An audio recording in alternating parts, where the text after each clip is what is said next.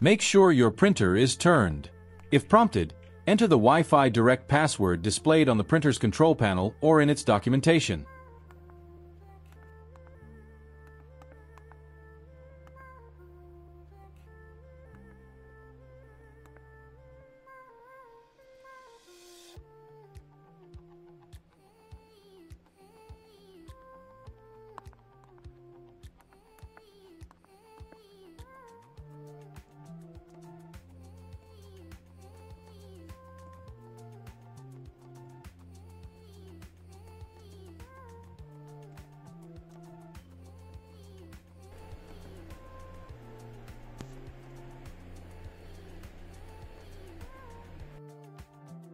On your computer, go to the Settings menu.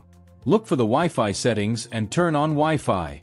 Wait for your PC to detect available Wi-Fi networks. Look for the network name starting with Direct XXHP. XX represents a unique combination of numbers and letters. Tap on the network name to connect to it. If prompted, enter the Wi-Fi Direct password displayed on the printers. Follow the on-screen instructions.